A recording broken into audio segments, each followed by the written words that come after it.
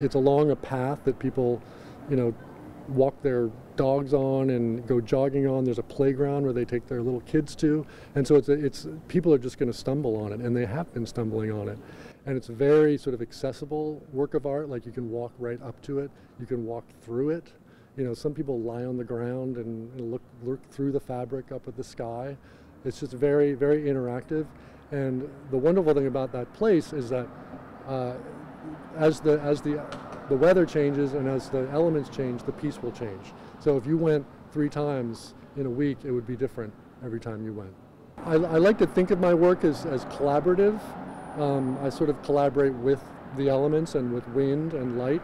So I make things out of fabric, and then they're animated by wind.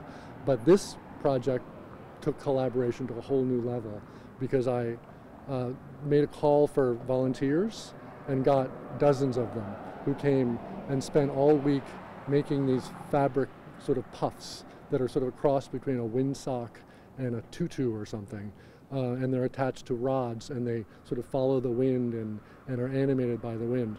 And so, in addition to sort of collaborating with the elements and collaborating with the town art council, I was also collaborating with people from all over the Bay Area. I make site-responsive art installations that are usually made with fabric, and they sort of respond to and reflect sort of natural forces acting on the landscape. And Tiburon has a lot of landscape and a lot of forces acting on the landscape, so it's a perfect place for my work. This is sort of a new thing for me, to make live installations that are meant to be viewed in person, so it's very exciting for me.